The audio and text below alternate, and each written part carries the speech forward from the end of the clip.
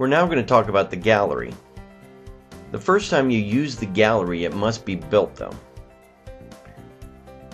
With the gallery window open, you'll be able to see there's two panes. The top pane is where you keep your folders.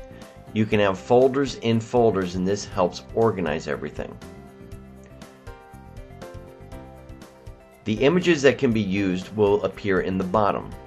The first image we're going to look at is that. It is an image. You just click and drag the image out and place it onto a Workspace page. I'm going to show you another type of file, and I'm just going to navigate down to another folder. I'm going to open it, and when it finishes building, you're going to see a new different feature about these. You see how you have the little dog ear corner?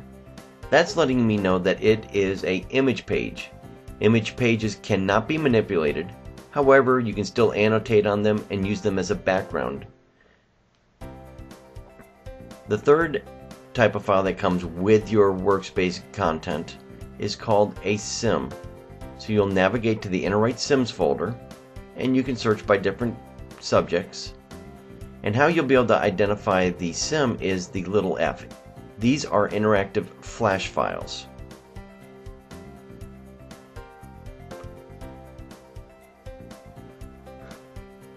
So now that we have seen the three different types of files, let's go take a look at them a little bit closer.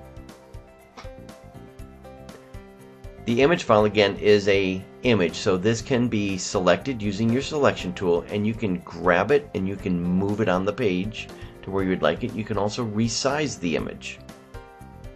I can now start to annotate right on top of that image. I'm going to go ahead and write earthquake. And again, at this point, I could hand this off to the students, and they can then start to look at the cause and effects of an earthquake. The second file we dragged in was an image page. The image page is non-editable. So even though I might grab my selection tool, I cannot move it, but I can annotate easily right on top of the image page. The good thing is it cannot accidentally be erased or moved. So I'm trying to select it and it won't do anything.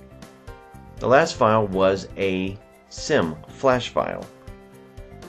What I'm going to do is I'm just going to use my selection tool, and I can drag on this particular sim one part of the heart and drag it into the appropriate box. If it's correct, it will stay. If it's not correct, it snaps back. It's a flash file. It's interactive.